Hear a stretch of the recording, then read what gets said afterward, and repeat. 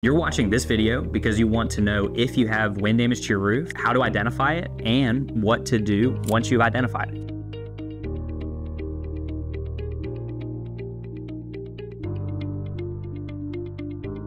To boil it down into two main categories, the types of wind damage are missing shingles and wind-creased shingles. When it comes to missing shingles, it's pretty obvious. If shingles are missing from your roof, you've probably got wind damage. If you have a large section of shingles blown off of your roof, you are likely able to see the underlayment, the material that goes underneath the shingles, and this is a clear sign that you have wind-damaged missing shingles. Now, a scenario where it's less obvious is if you have small amounts of shingles that have been damaged and a large section hasn't been removed. A key sign to see if you have this type of damage is if there's darker rectangular areas on your roof. Why would there be darker areas? Whenever a shingle is installed, they are laid over top of each other and you only see about half of the actual piece of shingle after that roof has been put together. Whenever a shingle is in the process of being damaged by the wind, it is flapping in the wind, it eventually will fall off. Whenever that section falls off, it leaves a new section of shingle exposed to the sunlight that wasn't exposed before. Now, these areas are normally darker than the rest of the roof. Why is this? Because the rest of the roof has been exposed to UV light, the sunlight, that deteriorates and breaks down that material. That normally lightens up the color of that material. That freshly exposed section of shingle is normally darker than the rest of your roof. This is a great way to identify if you have wind damage on a minor scale.